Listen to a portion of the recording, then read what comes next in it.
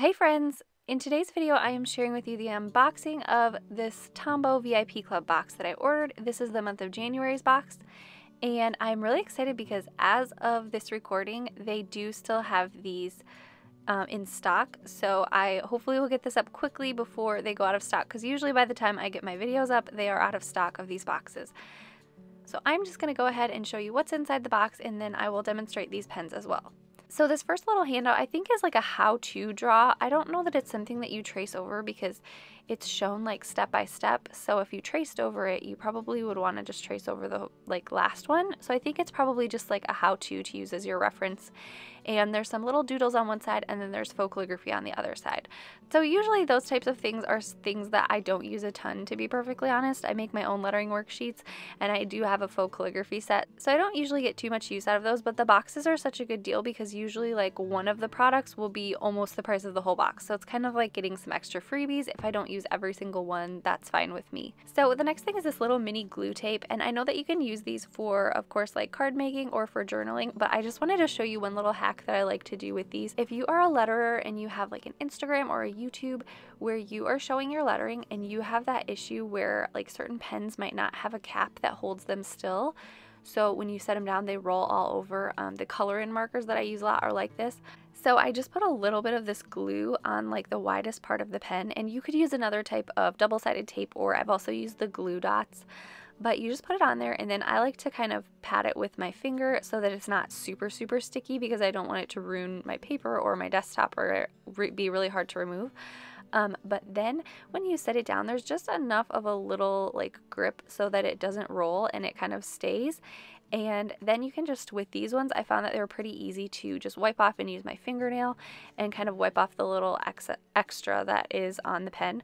So that's just a little tip if you like to take pictures, because it's super frustrating when you're trying to take photos and your pen's just rolling off the table and you finally get it all set up perfectly and then like one of them moves. So if you have this tape, hopefully that is helpful for you. The next thing that is in this box is the washi tape, which I love washi tape. And the main reason I love washi tape is because, of course, it's bright and colorful and just kind of adds a little bit of a decorative element, but I like that it's repositionable. And you can see, I think with every single one that I put on this example, I kind of did them crooked and had to reposition them, and it works really easily and it doesn't tear your paper. At least I didn't have any issues with that. So I love that about washi tape. But I also like to use washi tape for hanging up like an art print if I don't want to put a frame up. And I also like to use it for just putting over my envelopes when I'm sending a letter or when I'm decorating gift wrap. I like to just wrap my presents in like a craft paper or a white plain wrapping paper and then put like some decorative elements over it, like a handmade tag or washi tape and maybe some, what's that called? Twine. And I just think it's a really cute and simple way to decorate your packages and make it kind of have a personal touch. So these are really cute, and I especially love the rainbow ones. They're really cute. And so the last thing that I'm going to show you are the twin tone marker sets. Now it says new in rainbow colors. I have the Brights pack and the Pastels pack. I did think that they kind of looked a little bit similar to the Brights pack, but I haven't compared them side by side, and to be honest, I'm not sure if I have all of my Brights together because I really like to use my twin tone markers with like journaling or Bible journaling, and so I'll take them out of my office and I'm not always sure if I have the whole set together or not. But I did see, I think, a comment on Instagram where somebody from Tombow said that they were all brand new colors. So I think that it's safe to say that these are brand new colors that you can't get in other packs, but I will maybe show you some of the ones that I have and see kind of how they compare a little bit at the end of this video. On their website, it does say new twin tone marker set, 12-pack rainbow, 12 new twin tone marker colors are here to complete your collection. So if you had to ask me, I would say that they're all brand new, but there might be some similarities between some of the other ones. If you have not tried Tombow twin tone markers before, they have a bullet tip and then they have like a really fine tip as well, and I will show you examples of writing with both of them.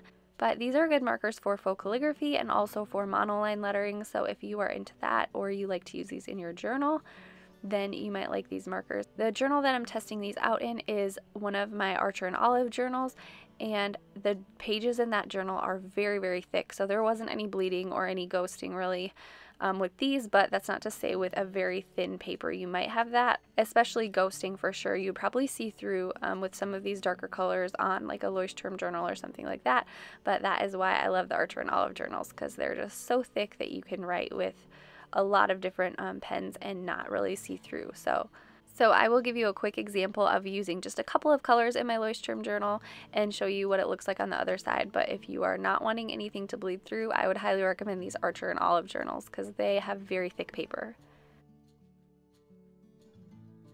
And here is just an example of a couple of the different pens that I have. Like I said, I'm not positive that the entire packs are in here, and I do have my brights and my pastels mixed together, so I'm not sure which go with which exactly. So that is what I got in my box for this month. I did purchase this myself. Like I said, as of doing this voiceover, you can still purchase these. In the past, I know I've ordered them, and by the time I even got my box, they were sold out. So I know that can be frustrating, but I still think it's fun to show you guys what's inside. And if you are on the Tombow email list, you get the email, I think, the day before they go on sale to the public. So if you are worried about them selling out and you wanted to grab one, you can make sure that you're on their email list and then have an extra day to order. And you guys will have to let me know what you think about having a pink background instead of my white desktop. I have had a couple people recently say that the videos are kind of bright to look at with it being so white. So I am listening, and I ordered a couple of different colored backdrops, and hopefully it's not too distracting, but I think that it kind of helps the screen not be so white because the only part of the screen that's white is my paper rather than like my whole desktop and then a bunch of bright pens. So let me know in the comments below if you even noticed, or if you think that helps, or if I should go back to just using my white desktop. I ordered a couple of different colors, so I might be experimenting over the next few videos here. So thank you so much for watching. If you want to see what is in some of my other Tombow VIP Club boxes, I will link those below so that you can check out those videos. Otherwise, if you'd like to see more, you can follow me along on Instagram at howtohandletter. And thank you so much for watching. I will see you in my next video. Bye.